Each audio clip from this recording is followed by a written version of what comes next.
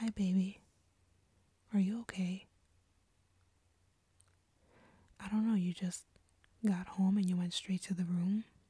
So I kind of figured that you wanted some space or some time to yourself, and I was trying to give it to you, but at this point I kind of just wanted to check in and make sure that you're alright. So do you need anything from me? Do you maybe want me to cook us some dinner, or we could order out tonight if that's something that you want? We could definitely do that. Or do you maybe want to talk to me about something? No, baby, no pressure. I'm just saying that I'm here for you if you need me, or, if you need anything, I've got you. I know. I know that sometimes when we're stressed out or going through something difficult, our tone or our words can come out a little bit harsh. But I know it's not personal. I know you don't mean anything, and I know you're not mad at me, so don't worry about it.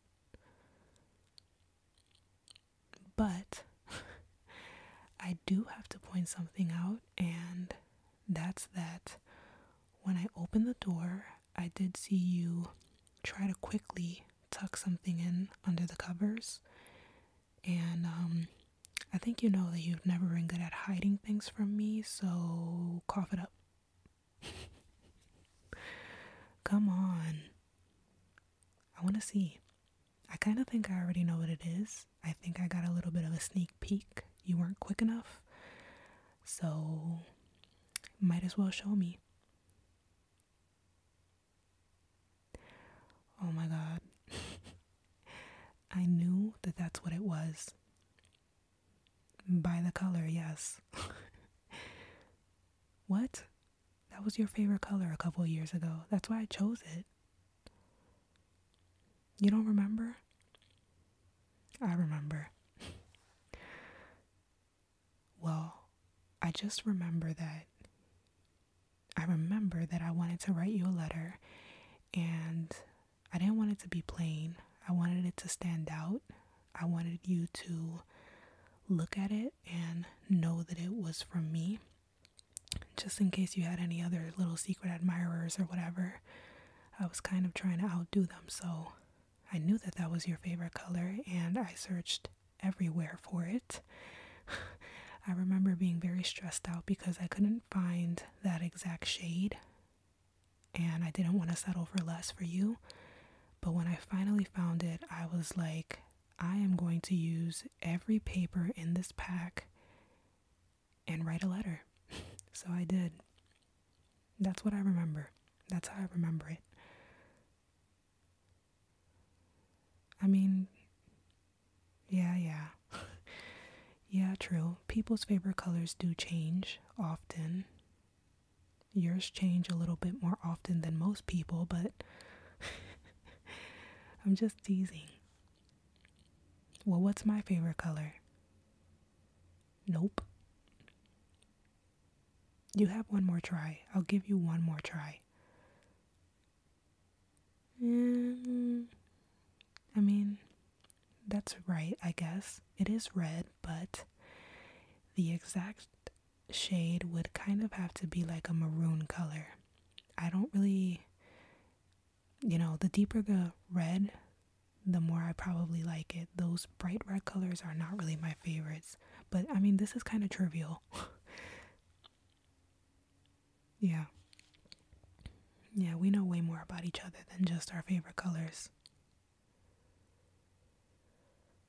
So, that's where you were doing all this time? You were just in the room reading the letters that I wrote you? That's really sweet. I don't know, I didn't expect you to... I was gonna say, I didn't expect you to still have them, but I definitely expected you to still have them. I just never expected to see them again. You must have kept them tucked away all these years.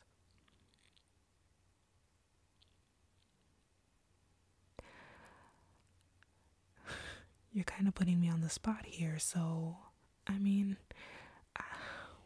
I guess I could read it to you. I'm kind of cringing.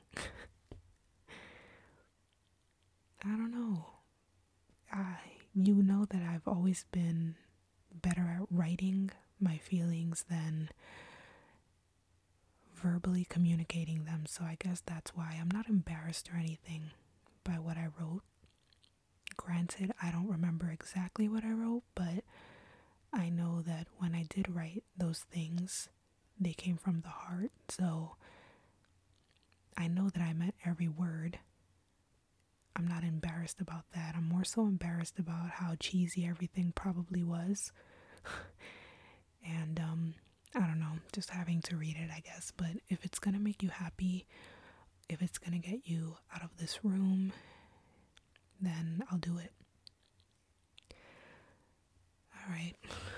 Well, I mean, go ahead and get comfortable, and when you are, let me know so I can start. You're kind of far, so maybe you should come a little bit closer. A little closer. I mean, that's better. I just like to have you close to me. Alright, well, I'm about to start, so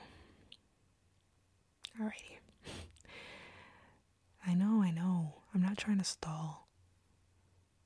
Okay, here I go. My love, I'm assuming if you're reading this, you haven't been feeling too good. Hopefully by the end of this letter, that'll change. The first thing I need you to know is that I love you no matter what. I love you both unconditionally and eternally. I know you tend to isolate when you aren't feeling like yourself because you think I won't want to hear about it or be around you, but that couldn't be further from the truth. All I want to do is hold you tighter and take away any pain or problem. Believe me when I say, if I could give you a life where you wouldn't have to face either, I would. For as long as I'm breathing, I will, however, support you when you feel unsteady. Something I want you to always keep in mind is how even on your worst days, you manage to make me feel like I'm the luckiest person in the world to have you in my life. I still remember the first time we met. It's going to sound cheesy, but you lit up my entire world. It's as if everything before you had been in these dim shades. Nothing was vibrant. Nothing really made me feel alive or happy. When I saw you, there was color again, real color. I found myself looking forward to waking up, opening up, eager to make memories, excited to go to places and explore them together. So grateful to have a best friend and lover all in one. And it's all because of you, the person you are. Your humor, your compassion, your depth and knowledge, the way you're a pillar of strength while being so deeply and beautifully vulnerable at the same time, at least with me. I'm just in awe of you and have been since the first time. That doesn't change because of some bad days. No matter how much you think it does, I still look at you and don't see a life where we aren't sharing the rest of our years with one another. I wish you could see yourself through my eyes. You see something similar to these beautiful mosaic patterns in this kaleidoscope I had when I was a kid. I'm not saying you're a kaleidoscope, babe, but I am saying it was my favorite thing to see. And now it's you. I know sometimes you don't feel understood or valued by the people in your life. Sometimes your mental health gets difficult to navigate and you feel like the ship is sinking. But I promise to never leave you at sea alone. Even if I can't temper the storms, we will wait together for them to subside, because it can't rain forever. If it does, we'll just have to learn to dance in it. And since I can't dance, maybe I'll just do something really stupid to make you laugh since it tends to work. I don't mind. You deserve it. You don't feel like it now, but somewhere down the line I hope you can recognize how unbelievably strong you are, how important your existence is, how that strength has kept you here, trying. If you don't feel like you still being here has made a difference to anything or anyone, remember how dull everything was before you came around. Remember that because of you, my world has color, and without you, everything would wilt back into dull shades. Please be gentle with yourself. You are my heart in human form. Are you okay? Don't cry. Oh, I feel like I did something wrong.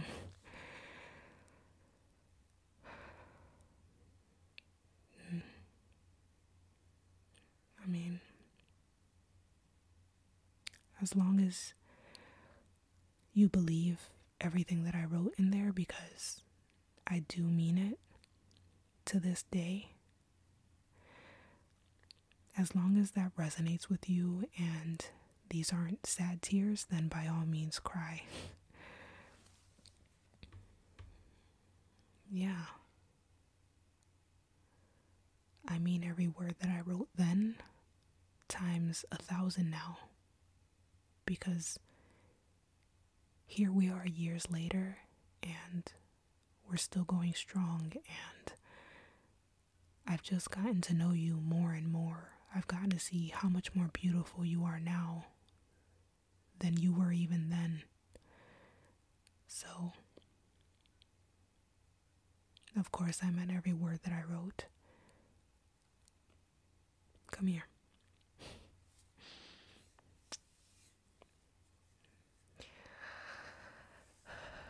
It's okay.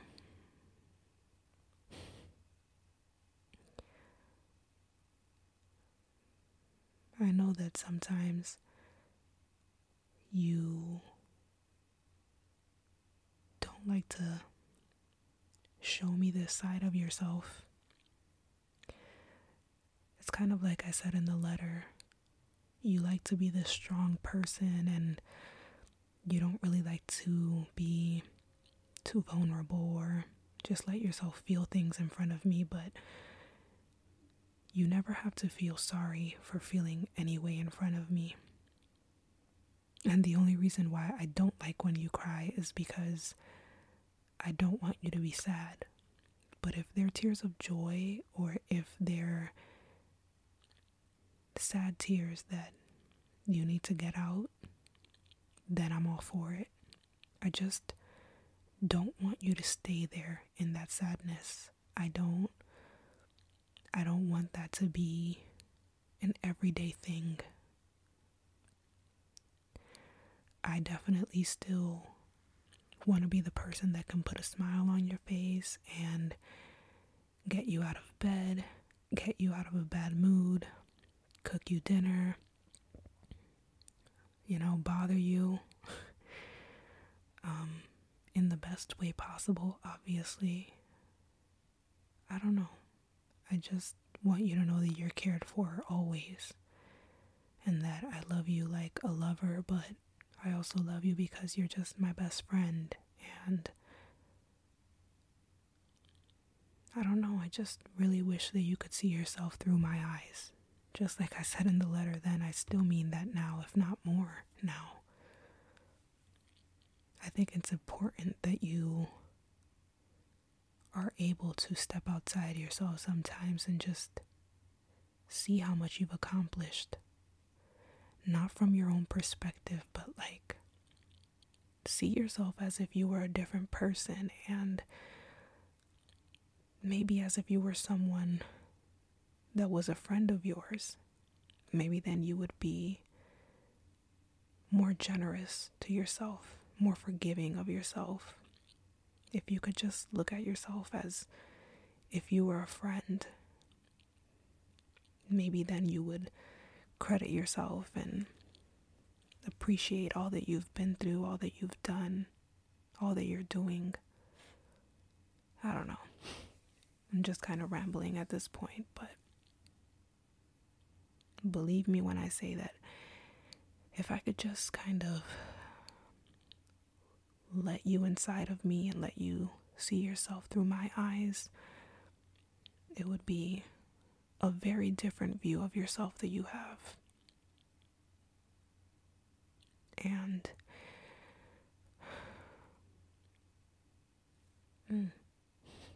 you fell asleep. Well, I'm glad that you get to have some kind of rest now. I think that you needed it after today.